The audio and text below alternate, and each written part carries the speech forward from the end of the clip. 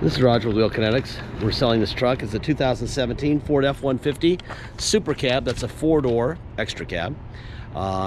Short bed. It's the XL with the STX upgrade package.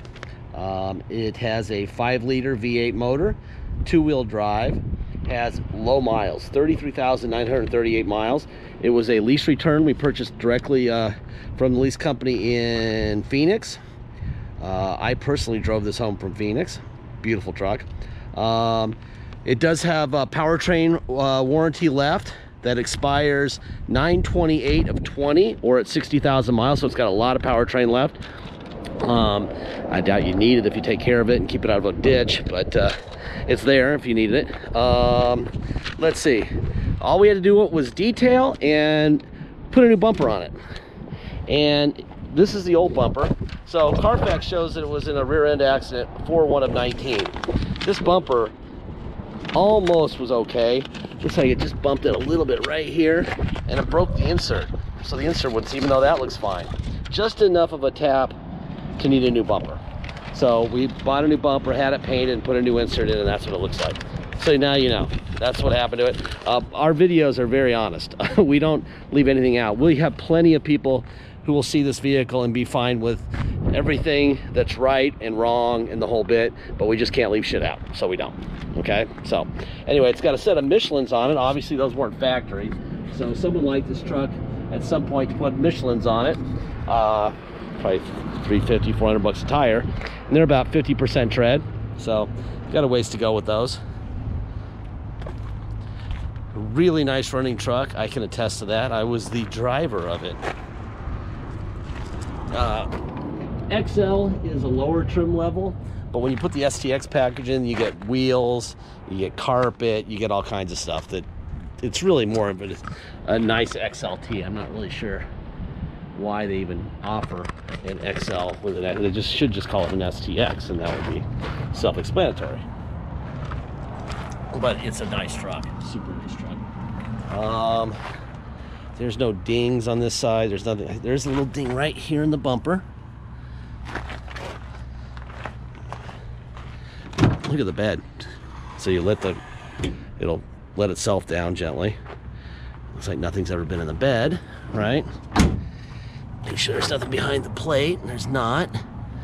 Okay. Tow hitch. Light plugs. Boom. Okay. Huh. You can lock it, huh? Interesting. I'm trying to see anything on this bedside. I don't see anything on the bedside either. Generally, when you see a truck like this, it belonged to the foreman, right? The big boss. So he is not gonna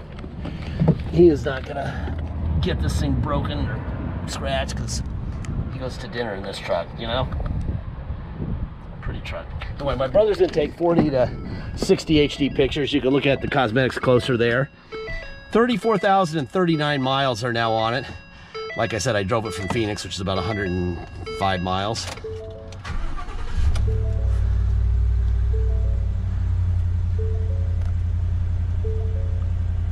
There you go. Okay. As promised, here's your Kelly Blue Book, 6.5 foot XL. With 33,938.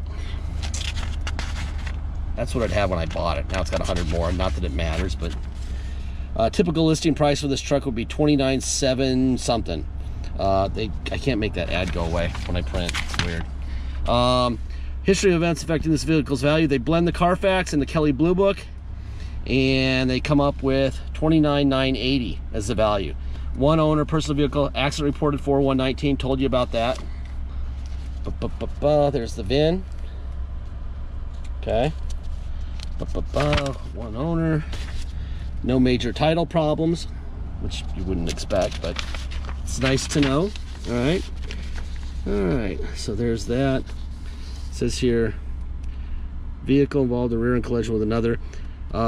There's nothing wrong on the rear, so we assume it's the front bumper, right? There's no paint work on the vehicle, so that's that. Now you know about it, right?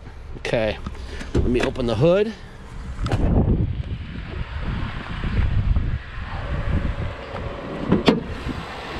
All right. So you got your Ford stamp here, so you got an original fender, right, which is important. Ford stamp here on the hood. Everything where it belongs. Ford stamp here, so you know you got original fenders and hood and everything, so there you go. There's your 5.0. Probably the most made motor ever. It used to be the 5.7 Chevy, and then they went to the 5.3, which was a mistake.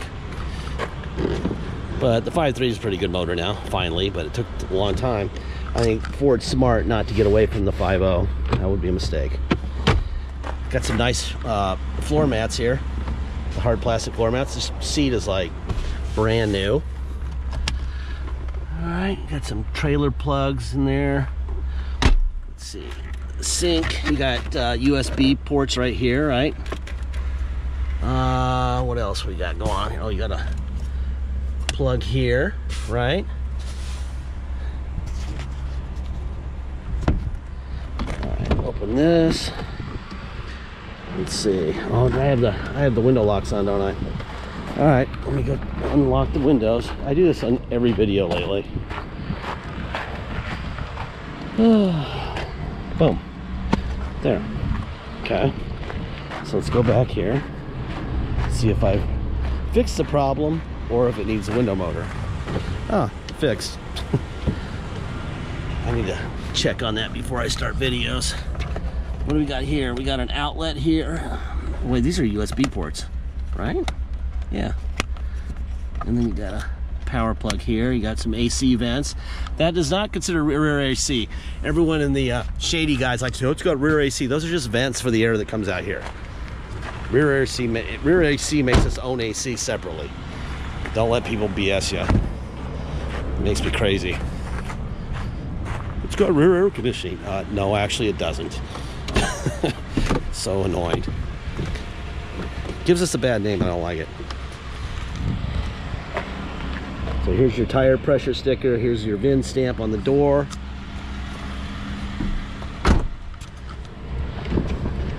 If this was a new car dealer trade-in, they would have never sold it. They would have sold it on their property. This thing is way too nice a truck for them to not sell it. But the lease guys, they don't have a good way of selling them, so this is what they do, which costs them a fortune. It's like there's a little bit of a tear right there, like really tiny one right there. Let's see. Oh, down, up. There's your tilt wheel, right? All right, let me hop in this guy.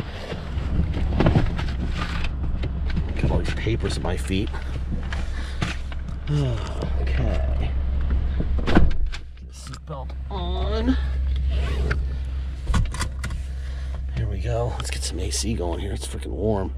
We're still gonna get to 93 today, November 5th. Nice.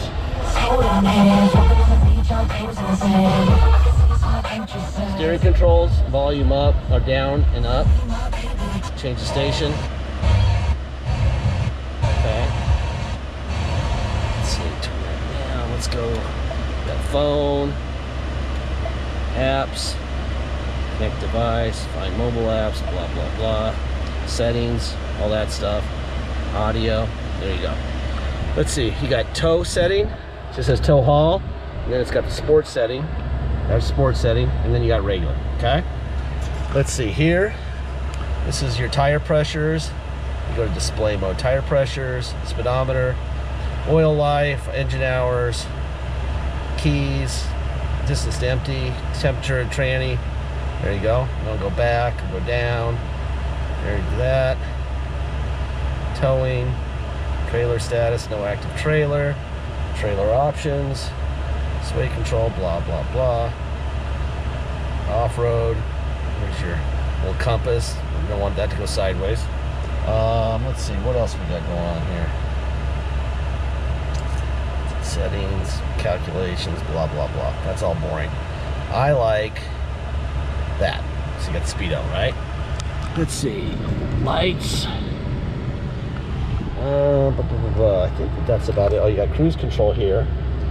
can cruise on and off. I definitely used that the other day. It works fine. Bluetooth phone, right? I think that's it. I mean, this is a really loaded up XL. It's kind of, I don't understand why they throw their vehicle under the bus showing it as an XL when it's really a really nice XLT is what they really are. I think that's about it here to show you. Just want to make sure I don't leave anything out. Let me turn this down so you can hear me better. Yeah, it's everything's there. Yeah, I think that's about it. Put on recirculate. There we go. All right, let's go for a ride. All right, this truck, if you come to drive it home, beautiful truck, great ride home, you will pay the following. You will pay your state tax rate, whatever that is, plus our city tax of 2.7 and a $250 dock fee. If you pay by wire and ship out of state, by the way, our road, if you can tell, is horrific, patched and potholed. So you're getting a nice, doesn't rattle video here. I'm gonna be quiet for a second.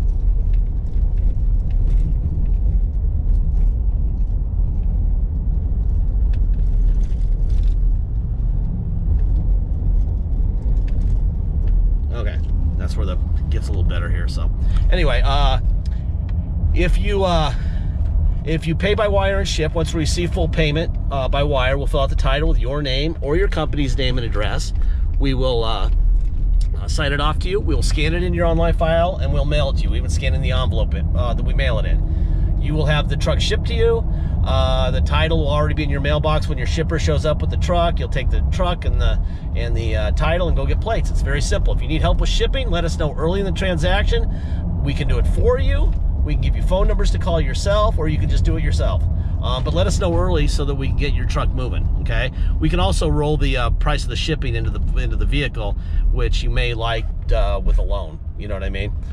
So that's obviously helpful, especially with higher dollar trucks, newer trucks like this. People like to do that. Deposit's $500. Once we have a deposit, we have a deal. Until then, it will stay for sale. So please make sure you get your deposit in, okay? Last part of every video, normally I give a speech and it ends with, you know, the truck's yours on day one and we're not fixing anything, but it does have powertrain warranty, so I don't have to go there. So it'll be amended. We don't have salesmen. We don't have bottled water with our name on it. We don't have a lounge to hang out in all day. You're not paying for any of that stuff when you buy from us, okay? You're not paying for a fancy location. You just saw where we drove off from, right? So you're not paying for our high rent like they are down the street about a half mile from us. So you're saving a pound of money.